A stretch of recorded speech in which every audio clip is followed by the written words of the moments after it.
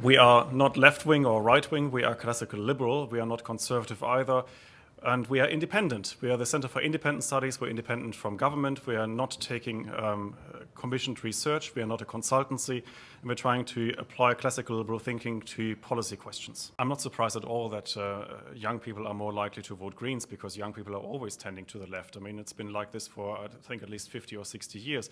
There is a saying, of course, that if you're growing up and you're young and you're not a lefty, you have no heart. But if you're then growing up and older and you're not turning into a right-winger, then you have no brains. Now, with all due respect, I'm not saying that you either need to grow up or you don't have any brains, but I think that seems to be a normal progression. I can still remember telling you a secret now. I once voted Social Democrat. Progressive, very simply, is about positive social and economic change. And its counterpoint is not libertarian or not free market. Its counterpoint is really conservative. And to me, you can see kind of in the word itself, that's about conserving the status quo. And, you know, this is just a different view on kind of the ability of societies to evolve and to improve and to get better versus, you know, taking the status quo and seeking to maintain it. Maybe I'm just a bit confused here, but I think what you're trying to do is you're trying to get away from the old labels. You don't want to be a social democrat anymore, you don't want to be a socialist anymore, and so you're calling yourself progressive. Now, I think that doesn't quite capture it, because I think, I mean, what does it mean if you two are progressives? Does that mean that I'm a Steinzeit Neanderthal? Or am I regressive? Am I hardly alive anymore? I don't know. No, you've told us very clearly, Oliver, you're independent and libertarian. I'm happy to accept that. Perfect. But I'm progressive as well, because I want progress. David and I, we often appear together on radio, and he's always introduced as the guy from the progressive think tank. And that sounds all very positive, and then come I, and it's always from that libertarian think tank. You can call yourself whatever you like. Progressive. But progressive is complete rubbish. I'm sorry. It has no intellectual basis whatsoever. It's about the idea that we can create a fairer society. We all believe in a fairer society, but define fair. It's a grab bag of things based on what you think matters at any given time. You look at the world as though it's a dashboard of dials that can be tweaked to come up with a more perfect equilibrium. It's crap.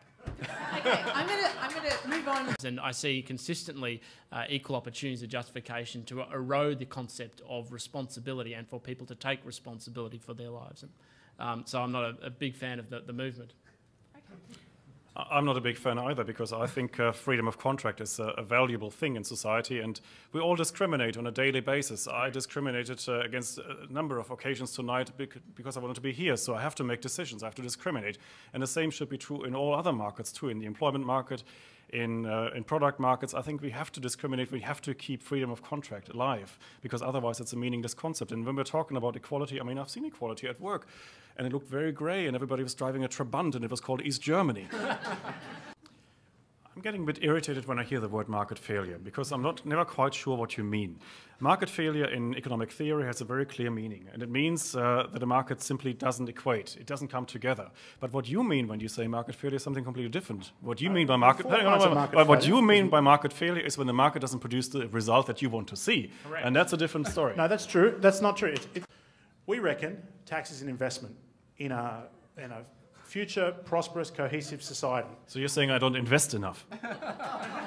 I have a bit of a problem with these surveys because I don't quite trust them, because whenever you ask people whether they think that climate change is something that needs to be addressed, they say, yeah, of course, sure. And then you ask them, do you want to pay a carbon tax? And say, no, probably not. And you get the same question on road charging, for example. I remember there were surveys in Britain when I worked there that people said that more investment needed to be made into public transport and transport generally, and then you asked them whether they supported road pricing, and of course they said no. And the same problem here, I think, in the Australian tax service. Whenever you ask people whether government should collect a bit more so they could spend it on education and health and all the good things we can all agree on, they say, yeah, sure, that should be done. And then you ask them, do you want to pay more taxes? And they say, no, other people should. And I think it's that kind of wash me but don't wet me attitude. Yeah. So I don't trust surveys when you ask taxpayers whether they want to pay more taxes or whether other people should pay more taxes. Of course the others should pay more taxes. I'll just try to... I think it matters how you design that scheme for organ donations, for example. We all know that we have waiting lists for organs, we have waiting lists for kidneys, for hearts, and so on. I think an easy way to deal with that would actually be to have a system where you pre-commit to donate your organs, and that would give you a higher place on that list should you need one yourself. I think that's a nice idea. Yeah, that's being trialled in Israel at the moment. Yeah, exactly. And I think that's the kind of approach you can take to organizing these markets. The problem I have with a nanny state is not so much when I think of problem gamblers. I think we can all agree that there are people in society who are vulnerable. And I happen to work in an institution for mentally disabled people when I didn't join the German army, but I did something useful. And I've met these people, and I met people who can't make their own decisions, and we have to protect them. And there is no pure ideological libertarian solution to that, and I'm happy to admit that. What I have a problem with, though, is that we treat the whole rest of society, the other 99%, as if they're pathologically stupid to make their own decisions. In a recent report, you argued that Australia has succeeded in multiculturalism and in integrating immigrants because it's very highly selective in choosing ambitious and qualified migrants who are eager to integrate into Australia. Feel free to extend your argument if you like, but what I'd really like to ask is the panel, do you agree with this immigrant meritocracy? And then how do you feel about refugees? Yeah, of course. I mean, it works here. You get extremely well-qualified German economists entering the country, although I'm here on a family visa. No, what really triggered it, we had a big debate in Europe in recent years over the failure of multiculturalism. And I think there is good evidence, statistical evidence to back that claim up that multiculturalism in Europe is failing. Because if you look at, for example, unemployment rates of migrants in Germany or in France or in Britain, you can see that they are usually higher than that of the native-born population. You can also see that they tend to be more welfare dependent. You can see that migrants' children, for example, in Germany, lag behind German children by about 2 years on average in school testings. And then you look at Australia and you see that basically all these problems don't exist here. Because our migrants, on average, do better in the labor market. They are less welfare dependent, and their children do better at school. So there must be some reason for that. Now, some people say Australia is a very welcoming country, and yep, that's probably true. Some say it's probably doing something better on immigration and integration policy, and I think that's not quite so true, because when you look at the integration programs of Australian governments, they're doing exactly the same what the Europeans are doing. So where is the difference? And I think the difference really is that Australia has a point system. It's really trying to select these migrants extremely carefully, and you know how it works. They have to speak English, they have to bring qualifications to Australia. And then what this means, in effect, is you're bringing in middle-class people who are educated. But you take the same middle-class people educated and put them into any other country, and they become good Chileans or good Polish or good Germans or good British. It doesn't matter, because they almost integrate themselves, whereas European countries in the past have not had that point system, so they took whoever came. And of course, these people have different problems. So I think one of the reasons why Australian multiculturalism works so well is because these people have basically integrated themselves. It's not because we did some great integration programs for them. It's just because we took the right people who fit in and who have the potential to make a difference in Australia and to really become successful people and successful migrants in this country. And I think this is where Australian multiculturalism and European multiculturalism are completely different. I might just jump straight to the refugee question. An argument that... I'm not talking about refugees, by the way. Yeah. It's a completely different category. But I just find that refugees tend to be very enterprising. Like they've taken that initiative to get themselves out of the situation they were in rather than sitting there and putting up with it. They'll be active citizens. And I would actually argue on that basis we should increase the proportion of refugees in the immigrant intake. The problem with the refugees is when refugees do not try to make a difference, when they don't try to enter the labour market, but when they go straight into the welfare state. Correct. So, Oliver, what was your very quick summary of your funny idea? Look, we all know that we should cut red tape, and we've tried it before with numerous different schemes, and it never really worked because we all know that bureaucracy is always growing. So I had a wonderful idea, and I want to share it with you now. So the idea is we all think that an emissions trading scheme, in theory at least, can work to cut pollution. Now, what is bureaucracy but pollution? Right? So we issue red tape certificates to polluters. The polluters are, of course, ministries and departments and bureaucracies. And so what we do, we just measure how much pollution there is, how much red tape there is in the economy. And then afterwards, we issue red tape certificates. But we only issue 90% of the current level. And then we let these government bureaucrats trade with each other and drive down pollution. I think it's a wonderful idea, and I think our left-wing colleagues should support it. Do you really want to have to comply to 8, 9 different sets of Do you age want and to? SKs? No, but it's a situation. Miriam? Look, no, sorry.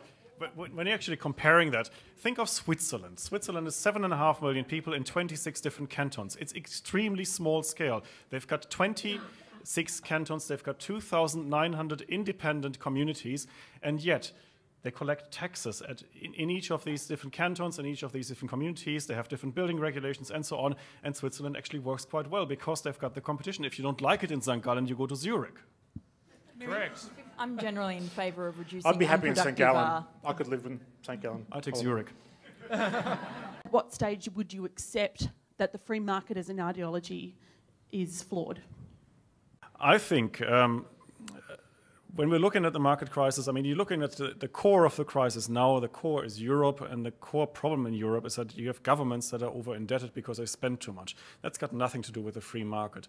When the free market now decides, or capital markets decide that they don't want to lend to these over-indebted governments anymore, that's not a crisis of capitalism, that's a crisis of social democracy. Because these governments have... The US is in the same position. Hang on. You wouldn't argue it is a social democracy. Okay, well, then let's talk about the US. I think it is a disaster that you now have a position where you try to... Inflate your way. Well, no, I think the real crisis is that we're trying to get away from the connection between risk and liability. If you are taking risk, if you are happy to make a killing in markets, that's all fine. But you shouldn't really go to your government afterwards and say, can you please bail me out if things go pear-shaped? I think we really have to come back to fundamental free market rules for engagement in markets. And that is, if you're taking a risk, you have to stick to it, whether that investment fails or succeeds. I think we are not experiencing a crisis of free market capitalism. We're actually seeing more of that kind of government meddling with the free market process, because I think we should actually let this crisis run its course in America, let a few financial institutions go bankrupt, and in that sense, I'm completely with the Occupy movement, because I think when they protest against governments continually bailing out broke financial institutions that risk too much, I'm with them. I think we have to restore capitalism. We should let this crisis run its course. And isn't the whole euro crisis just a perfect example of what happens when you let the state run affairs? I must say that I've seen quite a few of my proposals being implemented now. Part of the work on housing that I did in the UK is now being undertaken by the Cameron government. The government in Britain now has a new advisory body for fiscal policy. That was also one of our initiatives. Even my red tape trading scheme is now being trialed in a shire here. So occasionally it happens. Now, the thing I believe with think tanks is, in a way, we are completely unnecessary. We are necessary because there are so many academic economists in Australia that if they did their jobs properly, we wouldn't be needed. And we would be completely unnecessary too if the government only read the reports from the Productivity Commission. But of course governments don't do that, and academic economists don't publish in newspapers because they don't get anything out of that. And so probably we are still needed. I still remember the case in Britain a few years ago where primary school children were not even allowed to fail anymore. Yeah. Teachers were told to tell them that it was just some kind of deferred success. We are not affiliated. We're talking to everybody who wants to listen to us, and that's fine.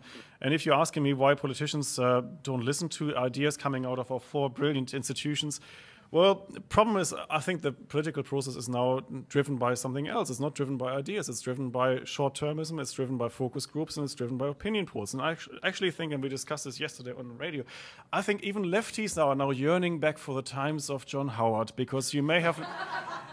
You may have disagreed with him, you may not have liked the guy, but I guarantee you could have woken him up at 3 a.m. and asked him any question about domestic or international affairs, and he would have told you precisely where he stood.